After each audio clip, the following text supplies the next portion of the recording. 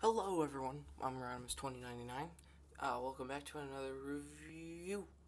And this is the Crossbones and Captain America Civil War 2-pack. So we're going to take a real quick look at the packaging, and then we'll get a quick closer look at these figures.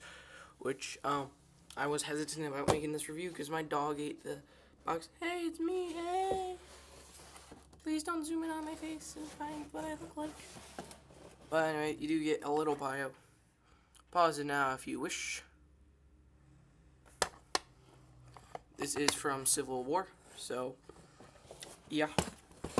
And then you get a little bio for Captain America, and a little bio for Crossbones, and then the movie poster. And then what you do have on the back, on this side, is some concept art and stuff. I think that was the concept art for Black Panther. Anyway, very cool packaging. Oh, and it does have the varnished Marvel Studio 10th anniversary stuff, which I really like this line. I'm really hoping that it continues with a box set of the Sons of Children of Thanos. What were they called? The Dark Ones, or the Dark League. So I was hesitant of making this review because my dog ate the head for Captain America. So, I'm going to try and find a new one on eBay. If you, I don't know a seller who's just selling the heads, is just selling the Captain America head preferably, please tell me, because I need one for stop motion. That's why you never see his face in X-Men vs. Avengers except in the first one. So we're going to take a closer look at Crossbones later. We're going to take a closer look at Captain America. Just going to take off the shield. Now, he's a standard 6-inch figure, and if you have the Age of Ultron one or the Civil War release, not the Studio Series one, I call it Studio Series, it's 10th anniversary. I know. But they're both owned by Hasbro, so Transformers and Marvel could live in the same universe. But he has nice glossy paint. Sometimes when it hits the light, it looks more glossy. But I really like that head. It's definitely Chris Evans. And you can just see it looks just like Chris Evans. I mean, I have been watching his YouTube channel. He has one. And then you do see the black around the star, which I think is perfect because that sort of invicts the Avengers Infinity War. No star, no more. So, anyway, here's the side. And what's weird about this shoulder is it has a different color pattern for the Avenger symbol. I don't know. And then that's the back. Those are the legs. Those are the legs. Now let's run through articulation. He has a hinge at the shoulder going fully out. He's a rotation, double bend, and then a wrist swivel. And then you can, of course, swap the hands. So if you have the Civil War one that comes with, like, the straight hand for shaking, you can use that. He has a ball joint at the head and a hinge at the head, so you can get up that much, down that much. Then you have an ab crunch and a waist swivel. Sorry, my voice hurts. And then you have a waist swivel. And then this belt can move down and move up because it's not glued in anywhere. I wish it was. I may just glue it in myself. Anyway, you do have a hinge. You do have a ball joint, so you can't get out that much. You do have a rotation. Hey, is that the mail truck? If it is, maybe my Star-Lord figure came. And then you do have a double joint, double bend. Then you have a swivel and an ankle rocker pivot. And, yeah, you can't take full advantage of that by getting this as his widest bows.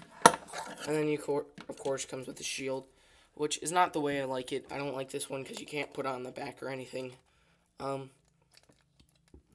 it's fine for what it is, which is just a simple little shield. And I think this is a fantastic Captain America. I like this one better than the S.H. Figuarts one. The face is fantastic on it. Of course, you can't see that face. It does look really glossy. That's just because my light is coming here. But if you kind of cover it up a little bit, you can see it's not that shiny. It's just the light making it look shiny. Now let's take a look at that crossbones figure. So here's the crossbones, and I do have his head, so don't worry. But this one got a little knocked up during shipping or something.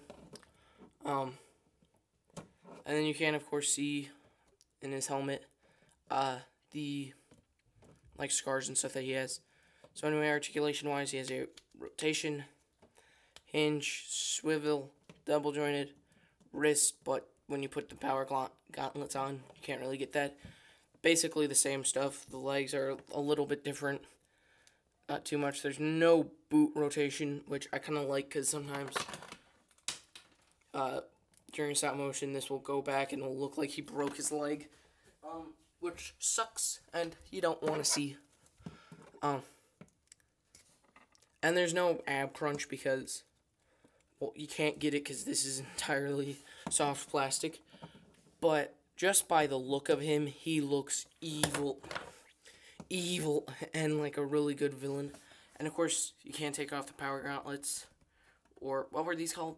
No, I'm gonna call them power gauntlets. Oh. Anyway, they have a thing right here where when you put the fist in, you can grab it. Now there was no knife, which I mean that would have been cool. Some of you customizers, and maybe I will just take a little bit of epoxy sculpt and just wedge it in there. And then, yeah, it looks pretty nice. You can definitely use this for a Shocker custom.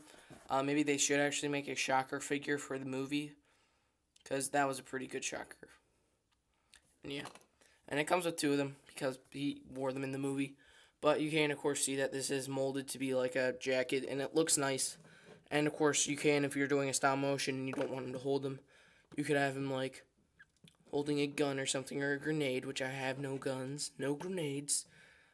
He does have nicely molded stuff on him. I mean, it's just, this figure is fantastic. When I first saw him in photos, I was like, I just want him for the Captain America, but I really like this figure. And, of course, Poe, the cute little something, did not actually chew up the head of Crossbones, which is nice because this is a pretty good head sculpt, I think.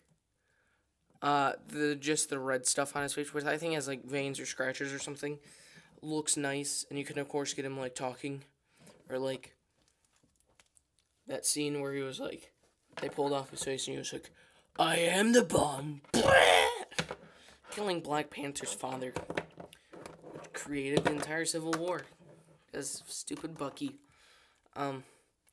And I think that this is just a good figure to play around with. I love just like doing stop motions where he's the villain, and that's why, and that head is just fantastic. They really did a good job on the head, I think. But, then again, I do have a very strict opinion about certain figures. And especially since I didn't like Crossbones in the movie, because he didn't have enough time to really develop like he does in the comics.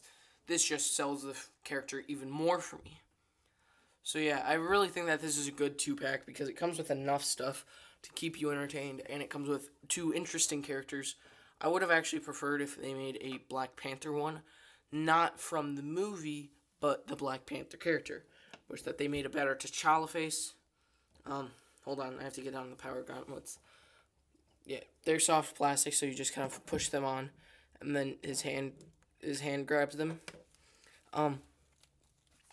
But yeah, I think these are still like a fantastic pack of figures, where I wish that they made a Black Panther one, because you could get so many good things with it, and Civil War was the movie where they had the like most characters. And you, of course, can get, like, punching poses with Captain America. And it's good that they're both villain. I mean, they're both... One's a hero and one's a villain. Because, like, if you buy, like, the Vision and Scarlet Witch pack, then you have to buy the Proxima Midnight for them to fight. Where this is just, like, provides all the fun. And I'm trying to get cool poses, but they sometimes don't stand, mostly because my review space is not actually, like, straight. It's a little bent. In the center, there's a tiny little dip, but anyway, you can get really nice poses, and these guys are perfect for stop motions, because he comes with a really good head. They come with really good heads, sometimes they fall over, mostly because it's my review space. They have really good articulation, and they look very good. And if we just got this figure, I would have totally skipped out on it. But the Captain America just sells this thing even more for me. Because Captain America is one of my favorite characters. Because he was one of the first that I was sort of like introduced to, him and Iron Man. I know, my hands are really, really in the shot right now. And they're just making things worse. But these guys are 6-inch figures. Normal Marvel Legends. But these guys, if you kind of told me and I was like a little like didn't know the difference between really SH figures and Marvel Legends, and you told me that this was an SH figures, I would believe you. It's the articulation that obviously throws it off, and the look of the articulation hinges. But if like you didn't know it, you just saw like the figures from their packaging, or like heard about them, you could pass this off as SH figures. Anyway, these guys are really cool. The Captain America head, I really wish I had a better one to show you, because it's pretty fantastic. If you look up Optibotimus reviews, not Optibotimus, what's his name? Shartimus Prime. Forgot his name for a little bit. I knew it was something Transformers. He did an awesome review of these guys. I'd recommend checking it out if you want more in-depth look at them. Anyway, thank you for watching. I'm Rodimus2099. Thank you for supporting me. If you did enjoy this video review, subscribe, because I'm trying to hit 20 subscribers. Pretty dang close. Anyway, see you guys maybe in the next video today. Maybe I'll post 3. I'm kind of bored today, so why not?